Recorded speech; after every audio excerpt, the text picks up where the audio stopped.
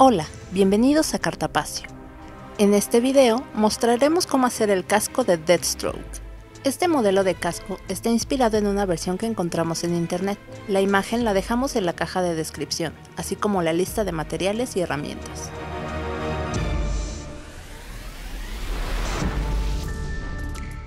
Antes de empezar tu proyecto, es importante bocetar para tener una idea de cómo harás tu máscara.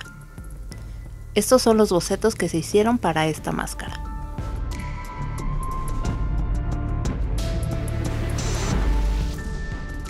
Necesitaremos una máscara base y un anexo para la parte trasera de la cabeza y nuca. El video de cómo hacer ambas partes lo dejamos en la caja de descripción.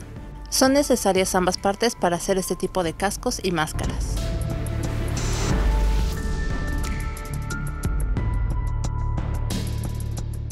En la parte trasera aplicaremos una capa delgada de Foamy Moldeable. Secará aproximadamente en 2 horas.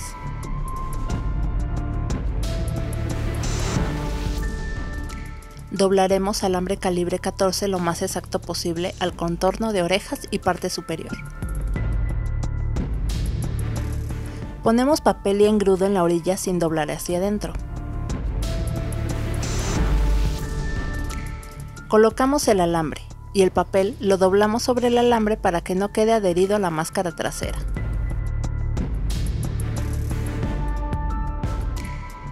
Haremos el mismo procedimiento para la parte inferior. Cubriremos totalmente con una capa de papel y engrudo. El papel no debe pasar nunca hacia adentro de la base, ya que finalizado se desprenderá. Colocaremos 4 imanes de neodimio. Haremos trazos simétricos donde los pondremos y pegamos con silicón frío. Este tipo de imán es más potente que los clásicos negros. Reforzaremos con masking tape en cada imán. Alrededor de cada imán aplicaremos pasta de papel para nivelarlos y no queden bultos.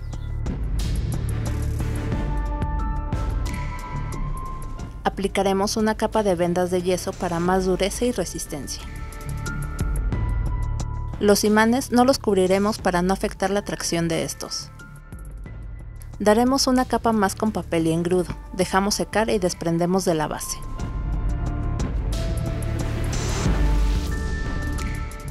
Y así obtenemos una copia ligeramente más grande de la parte trasera.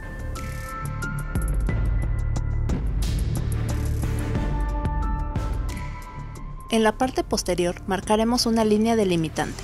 Colocaremos trozos de cinta canela hasta la línea marcada. Nos pondremos la máscara base y colocaremos encima la parte posterior que hicimos. Marcamos la línea frontal para posteriormente unirla con cinta. Trazaremos una línea en la parte trasera que será el límite de la parte frontal del casco. Igualmente trazamos una línea en la parte frontal para limitar donde pondremos foamy. Usa compás para simetría.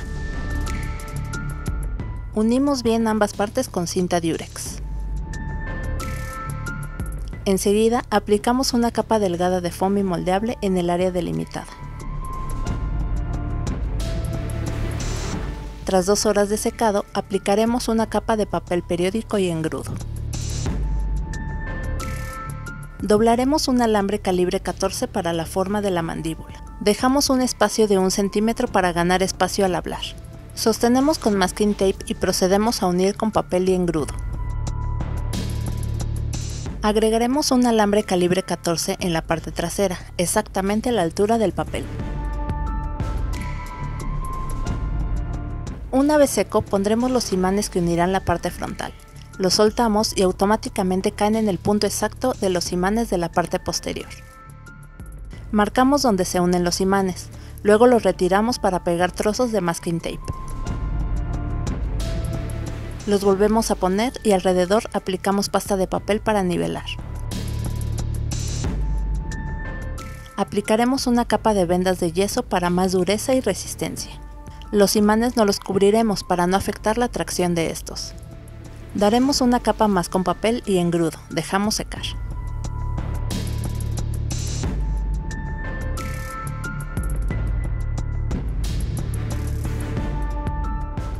Con una tapa de un envase plástico que cubra tu oreja haremos nuestras cubiertas.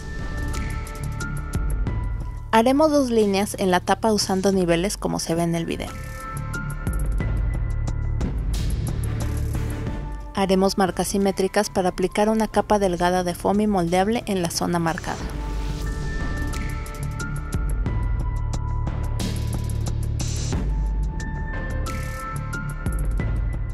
Después daremos una capa de papel y engrudo. Damos una capa de vendas de yeso, trata de cortarlo lo más exacto a la forma. Para finalizar pondremos un trozo de papel con engrudo y cubrimos completamente la tapa. Una vez seco, desprendemos y cortamos el excedente de papel.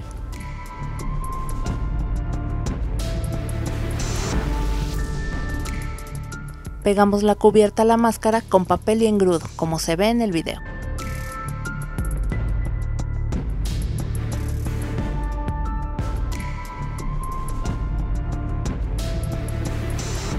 Retiramos el masking tape. Medimos de la punta de la nariz a la orilla del alambre de la quejada. Tomamos un pedazo de cartón corrugado y doblamos por la mitad. Transportamos la medida tomada y agregamos 2 centímetros más. Trazamos una forma como la que se muestra en el video y cortamos solo la mitad. Doblamos y cortamos simétricamente. Cortamos los 2 centímetros extra y doblamos para encimar ambas partes. Curvearemos el cartón para dar mejor forma de la cara. Unimos con masking tape el corte de la nariz, marcamos donde irá colocado y lo pegamos. Retiramos el masking tape, pegamos el doblez y cortamos el filo de la punta de la nariz para redondearla. Pegamos papel con engrudo para borrar líneas de unión del cartón.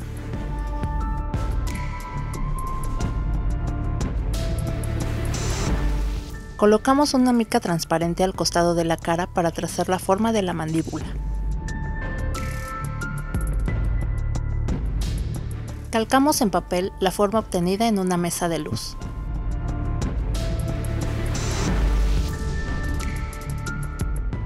Cortamos la figura, la traspasamos a cartón y la cortamos.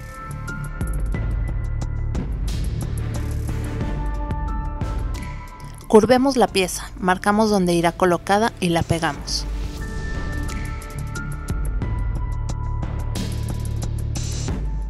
Uniremos el cartón pasando papel con engrudo por atrás del alambre. Pegaremos las 3 partes, el frente con ambos extremos de la mandíbula.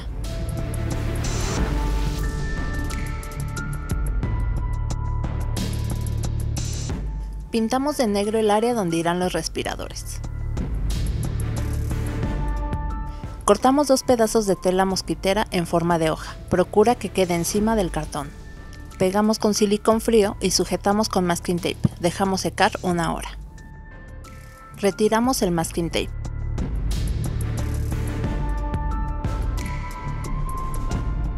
Cubriremos el hueco del ojo derecho con un trozo de cartón. Pegamos la orilla con pegamento blanco y cubrimos uniones con papel y engrudo.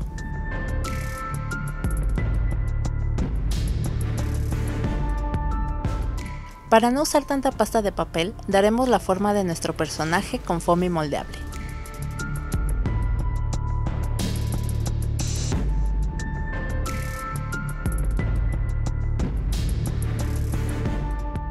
Satisfecho con la forma de acuerdo al boceto, cubriremos con una capa de papel y engrudo.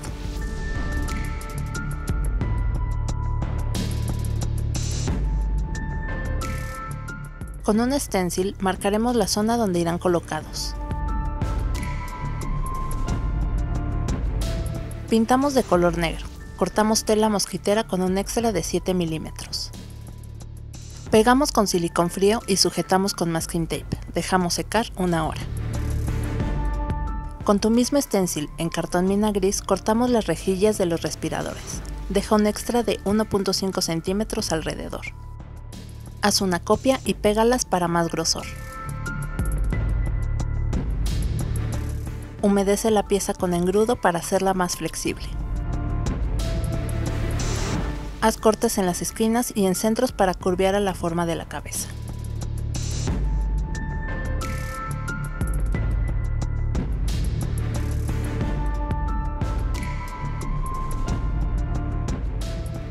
Con pasta de papel empezaremos a dar la forma final de cómo será nuestro casco. Agrega la pasta con las manos y da la forma general. Después usa herramientas de modelado para detallar. Combina ambas técnicas. En la parte de los respiradores laterales pondremos pasta de papel para desvanecer las uniones. Con herramientas de modelado haz los detalles que hayas bocetado.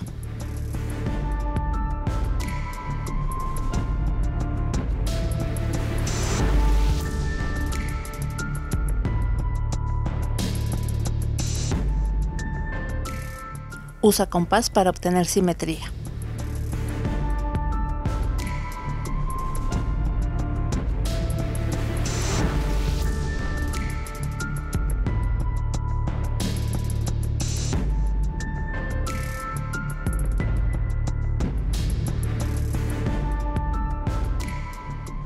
Dejamos secar por un día.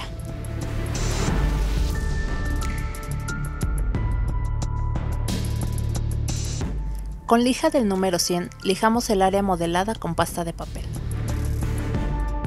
El polvo de papel del lijado lo juntaremos y mezclaremos con engrudo. Así tendremos una pasta más fina que servirá para rellenar imperfecciones del modelado y lijado. Aplica la pasta y al secar volvemos a lijar para obtener una textura más lisa. Realiza este paso tantas veces creas necesario. Finalizamos aplicando una capa de engrudo para sellar y dejamos secar.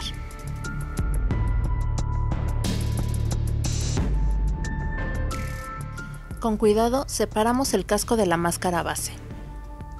Retiramos el diurex de la parte posterior y así veremos cómo encajan perfecto ambas partes gracias a los imanes.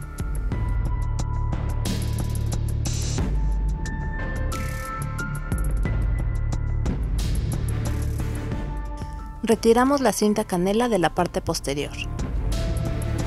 En la parte de atrás del casco, en la orilla, pegaremos cinta canela.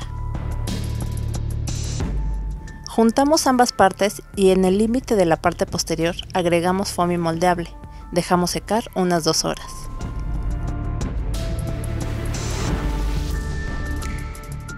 Una vez seco, cubrimos con papel y engrudo. Colocaremos una mica transparente en la unión sujetada por masking tape. Marcamos la curva para sacar un stencil. En una mesa de luz calcamos en papel y recortamos.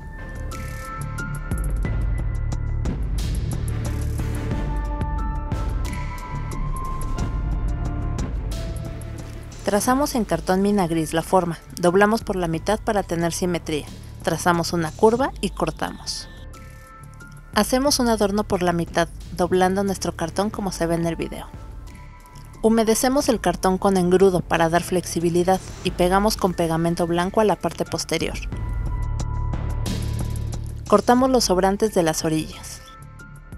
Con el mismo procedimiento puedes hacer más decoraciones.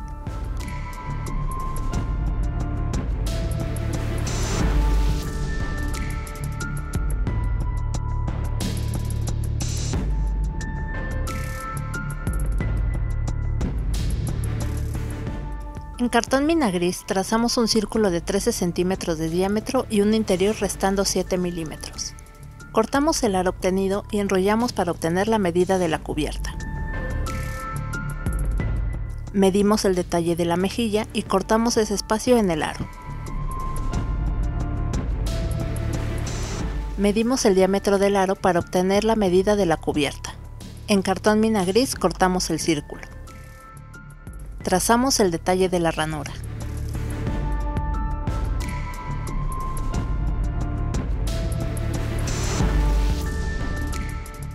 Pegamos la cubierta sobre otro círculo unos 2 milímetros más pequeño. Con foamy pegaremos el anillo y con pasta de papel cubriremos las uniones para desvanecerlas. Pegamos la cubierta y sujetamos con masking tape para dejar secar. Con engrudo humedecemos la orilla y con una plegadera suavizamos los bordes.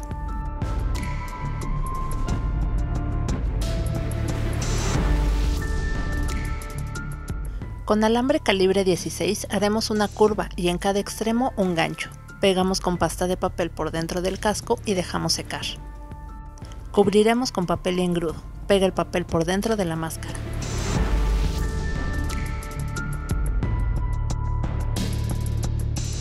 Antes de pintar el interior, con foamy rellenaremos huecos. Con aerosol negro pintamos el interior de la parte trasera del casco. El exterior lo pintaremos con pintura acrílica negra. De igual manera, pintamos el interior del casco frontal con aerosol negro. La parte derecha la pintamos con pintura acrílica negra. En el detalle del ojo izquierdo lo pintaremos de negro. En los detalles y facciones sombrearemos con acuarela café. Con pintura acrílica naranja pintaremos el resto del casco.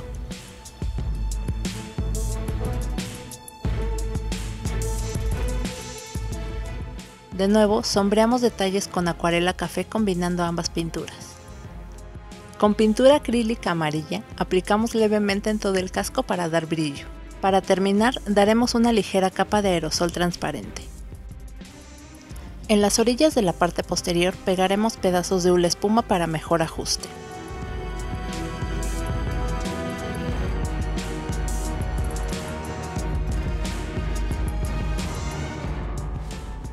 Por si te preguntabas cuánto es el peso de esta máscara, es de 420 gramos. Gracias por ver el video. Si te gustó nuestro contenido, no olvides darle like, comentar, compartir, suscribirte y activar la campanita. Nos vemos en el próximo video.